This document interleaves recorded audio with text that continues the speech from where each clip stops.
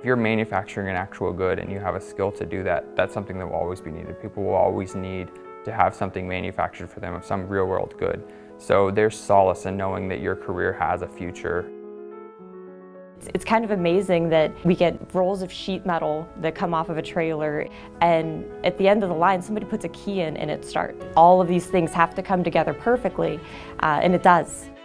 The work that I'm doing is right on the cutting edge of innovation in the industry. We're doing new cloud-based service technology, new types of analytics that really haven't been done in the industry before.